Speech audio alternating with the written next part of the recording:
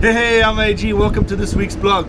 Well, this week I want to talk a little bit about why did we choose, or why do I choose the MX Rebreather and so forth. I got a lot of questions, some magazine interviews and so forth, some book interviews about, answering these questions. So I thought rather than write to the editor, what I would do is I would make a blog that kind of talks about it. But before we jump into the Rebreather section, I want you to take a look around and see that I love shooting blogs when we're on location. This week, the location I'm coming to you from is from South Korea. I'm actually here on the research vessel RV Irdo. Irdo is a mystery island, and it's kind of fitting because this project is for the Korean government. So the problem is I really can't talk a lot about the project. I can't advertise the project. I can't tell you, hey, we went here, we did this. So what I can tell you is it's in the East China Sea, and it's in a very sensitive area. And as you can see, we'll be using the MX Rebreather right here, as I'm going to introduce to you and show you. And we're going to be using a selection of our gases. And you can see that our gases are oxygen for decompression, nitrox 21, nitrox 50, 21 meter bottle, 36 meter bottle, 57 meter bottle. And of course, to drive the Rebreather, we'll be driving it with 1070. That should give you pretty much a good idea of the range of depth that we'll be diving in. I'm not going to say I'm not allowed to, and I'm not going to say when, I'm not going to say why, but it definitely gives you a basic idea of the project. Yes, these are mainly bailout. Each diver is carrying, as you can see, 6 bottles. Those 6 bottles are really mainly bailout. With the Rebreather, we use very little. We'll be out diving for the entire 2 weeks, and we'll be doing a lot of research work in those depths and a lot of work for the Korean government. Anyway, so back to the topic at hand. So the question that people ask me is, why did you choose MX? Or the editor is writing a book about all different types of rebreathers, and they said, hey Andrew, I want to know, why are you using the MX? What was your philosophy? So it's going to be kind of a long blog. It might be 30-40 minutes, so dig in and enjoy it. Let's jump right in. So first of all, you have to understand there's 2 types of rebreathers that you can choose from, really meaning general types. One is called semi-closed, SCR, and the other is called CCR. And in each of those, there's multiple variations. I'm just going to say, look, I chose CCR, and this is why. For me, I dove the SCR for many years, and I found a lot of the flaws in the SCR concept. SCR stands for semi-closed. Very basically, while you're diving, it's not fully closed, there's a little bit of bubbles coming out the whole time, which means there's constant gas addition in some manner, in some form.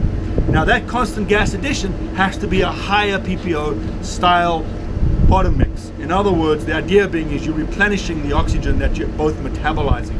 And that replenishment is done through calculation of how much you're getting rid of. And that's the basis of an SCR.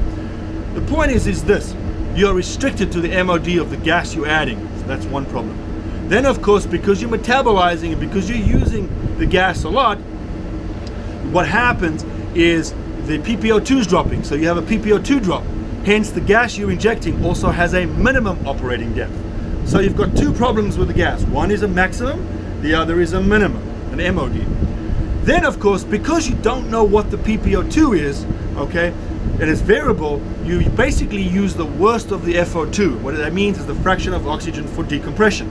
So let's say I was diving at 30 meters, 30 meters, 100 feet. And I was using nitrox 32, for example.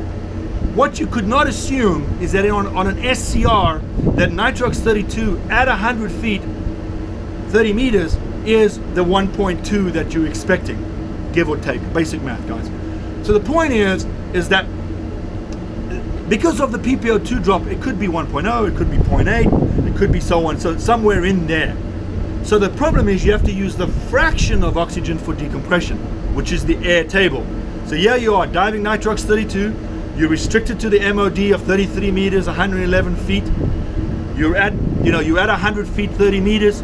You're using the decompression schedule of air, so 20 minutes if you want NDL. And of course, you've got a minimum operating depth, because when you get shallower, let's say you get into 6 meters, 20 feet, that nitrox 32, which would normally be a PPO2 of 1.6 times by 33.2, it's not going to be, because of the FO2 drop, because of the drop, sorry, the PPO2 drop, the metabolism. So it could be as low as 0.16, it could even be hypoxic. So generally on SCR, you descend and ascend the last meters while on open circuit, or a much higher PPO2 mix such as Nitrox 50. Not really the point here. So those were a lot of disadvantages. And one of the big problems with those disadvantages is that many of the units, and the unit specifically that I dove, which was the RB80, which is a version that's called actually a PSCR's passive edition, but not really the point. The point is that we were basically instructed to dive it without an O2 meter, meaning it was not necessary, you could do it through calculation. And of course I never taught that way, and I didn't believe that. So I believe and taught that you must have an O2 meter, because the idea, of course, is how do you know what your PPO2 is? The calculation isn't always 100%. So there was a lot of faults that way, and I didn't really like the idea of just sort of, I think the PPO2 is, that's no way to dive, you know, and especially, you know, blind belief. Of course, the PSCR, the downfall there as well, is that it's tied to your breathing. Because it's passively activated, when you inhale and exhale is when it gets rid of the gas. In other words, when you inhale, it gets rid of a little bit of gas. And then of course when you exhale, then when you inhale, it activates and adds the gas, and it gets rid of a little bit more gas. The problem is of course, if there's a failure in that system, that Achilles heel there, is that little diaphragm on the inner counterlung. It doesn't get rid of gas. Now all of a sudden, the PPO2 is dropping, it's not adding, and you've got problems. Besides that, it's tied to your RMV. So in higher currents, when you're fighting, when maybe you're in a bit more of a stressful situation, you breathe more, you use more gas, it basically turns into open circuit. You're using so much gas. When you're a much better diver, calm, quiet, cool, collected, and you're sort of just hanging out, of course, the PPO2 drops massively because you're not adding a lot of gas, you're not getting rid of a lot of gas. So there's all these really variables. So I always insisted on O2 sensors. But once you agree to O2 sensors, once you say, you know what, I have to have an O2 sensor. I don't like the idea of not knowing my PPO2. I don't know the idea of not knowing my FO2 for decompression.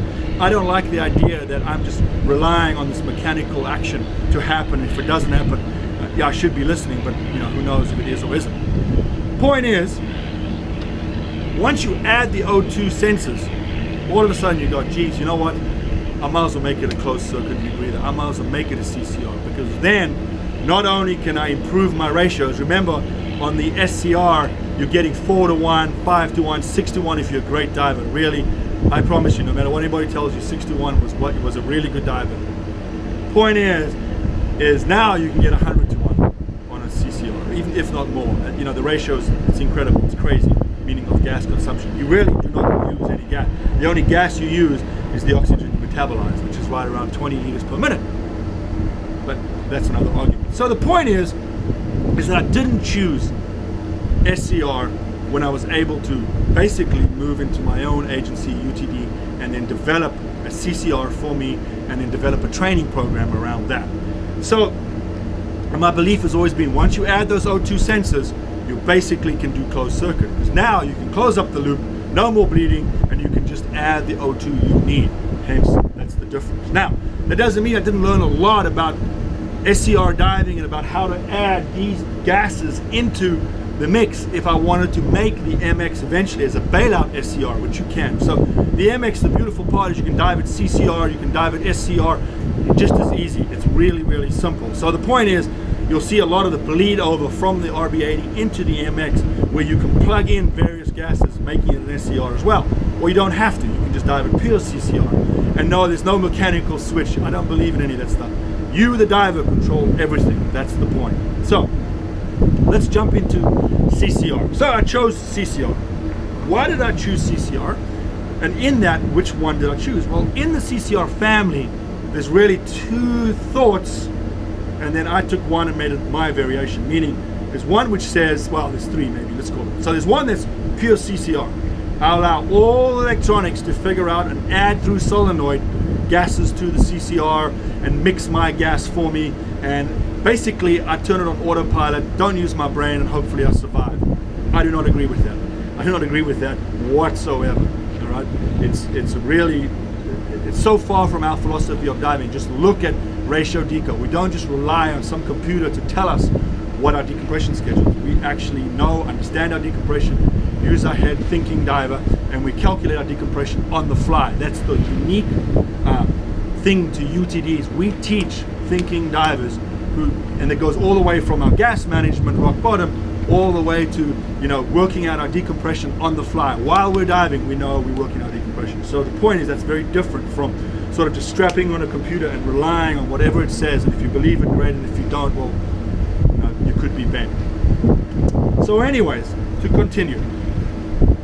So we took a very hard stance. I don't believe in electronics. I don't believe in solenoids. Yes, they could stick open, inject O2 when you don't want, and blah blah blah blah blah.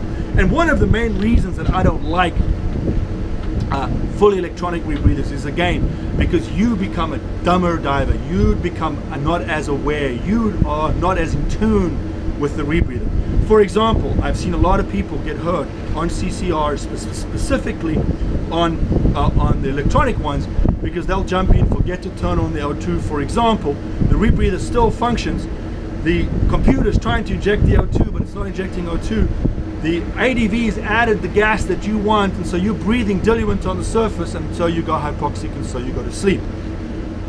On a fully mechanical or MCCR like I have, the fully manual unit, we have an intrusive alarm. If you jump in and forget to turn your oxygen on, so to speak, or you forget to turn on any one of those bottles, the rebreather doesn't work. You go, because it's fully manual. That's why. You have to add the gas. No computer adds it for you. So you're pushing the button and it's not adding the oxygen. So you're going, boom, you can't breathe it. And you won't have an ADV or a solenoid that's adding diluent to create false, number one, sound that something is adding, but number two, false sense that there's gas in the bag to breathe. Remember, you have to add the diluent. It doesn't add diluent for you. So again, the breathing bag won't breathe. So you're not getting a false feeling like, yes, there's gas in the lungs to breathe, but it's not breathable gas. And you're so distracted, and you're so trying to swim to the bow, and you're trying to carry your camera and hold a pulse spear or whatever you're trying to do, and so you can't read the PPO2 on your meter, or you don't, or you forget to, it doesn't matter, so your lights go out. We don't have that issue. If I jump in and forget to turn on my O2, I cannot breathe the rebreather. Right? I just can't, because I haven't pushed the button. If I push the button, there's nothing there to give. There's no false gas. So, and so of course I switched to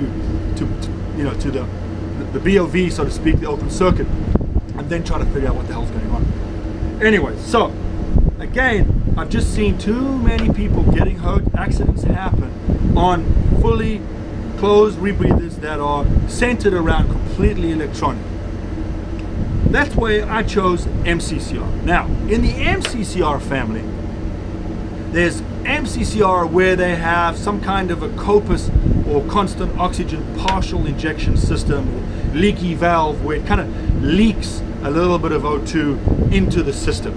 And again, I dove and tried that for a long time, and I have a lot of negatives on it. So in part 2 of this, when we come back, what I'm going to do is I'm going to talk about why within the MCCR section we chose to go pure manual and not to have a leaking valve. So see you when we come back.